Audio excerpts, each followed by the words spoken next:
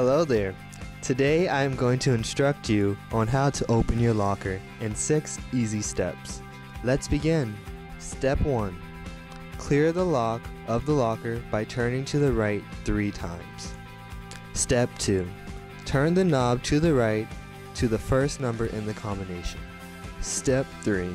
Turn the knob to the left to the second number while passing 0 twice.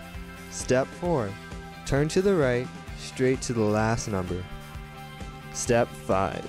Turn the lock till the lock stops. Step 6.